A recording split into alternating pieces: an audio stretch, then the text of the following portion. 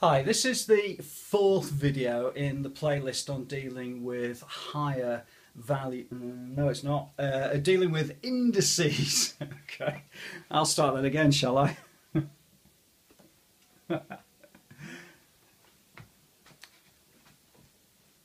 Hi, this is the fourth video in the series on dealing with indices. They are aimed at a star grade at GCSE, so they're a little bit tricky, and because this is the fourth video it's going to take a little bit of time to follow through.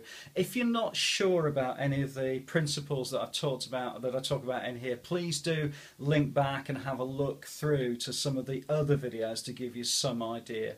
This particular question is going to be graded at a star type level, and it's worth about 5 marks, so it's a fairly high quality question. It does take a little bit of time to work through, but hopefully you'll be able to follow me on the board.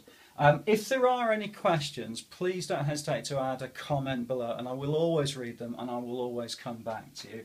I've got 81 over 16, and that's going to be the power of minus 3 over 4. Okay, now anytime you see a minus in these sort of things, firstly you're dealing with a reciprocal, so you've got to flip it around the other way, but also you just got to remember it, and I think once you get to these sorts of things you really do know that it's a fairly high level question. Okay, so because it's a reciprocal, or because it's a negative number, I'm going to flip it around the other way. So what I'm going to say is that this is exactly the same as 16 over 81 to the power of 1/4. Okay, so I've flipped it around and I've made it the power of 1/4. I'm going to multiply all of that by 3. Okay, right, so that takes a little bit of time just to get to grips with, but you might want to stop the video and just see what I've done there. I've flipped it around the other way, I've made it the power of 1/4, and then, or what I've done here is I've split these into 2. So what I've said is that 3/4 is the same as saying 1/4 times 3. Okay, and again, if you look back, I think at video 3, that'll give you some idea about that. Okay, well, if you look at one of the other videos, if you see you've got powers of 1/4, what we're saying is the 4th root. So I can rewrite that as, I could actually say it's the same as saying 16 to the power of 1/4 divided by 81 to the power of 1/4.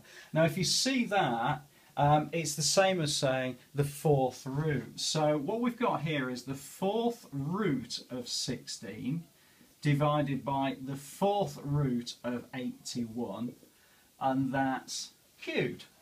Okay, now it looks a little bit complex at the moment, but they generally do tend to pick these numbers so they work out usually fairly well arithmetically, because really they're not testing you on your arithmetic skills, they're testing on your ability to manipulate this to get to a solution.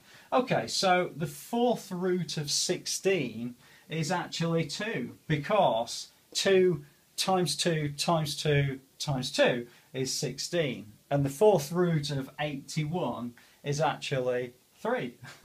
Okay, so you've got that also cubed, and that's 3 because 3 times 3 times 3 times 3 is 81.